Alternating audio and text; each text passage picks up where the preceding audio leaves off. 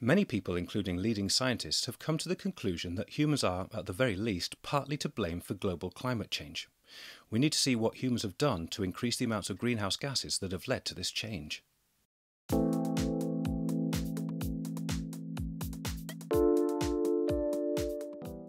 The greenhouse effect is critical to maintain conditions that allow life to exist on the planet.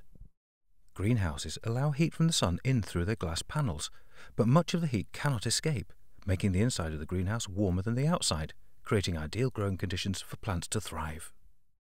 Our atmosphere acts like the greenhouse, allowing shortwave radiation to pass through and warm the Earth's surface.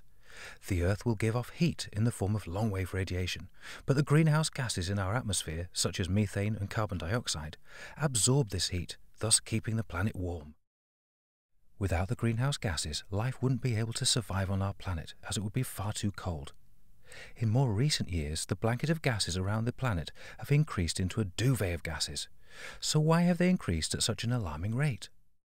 The enhanced greenhouse effect describes the increase in greenhouse gases caused by human activity, and it appears that this human activity is affecting our atmosphere, leading to dramatic effects on our climate. The greenhouse gases that have increased include carbon dioxide, which is around 60% of the enhanced greenhouse effect, coming from car exhaust, burning wood after deforestation, and burning fossil fuels, to name a few.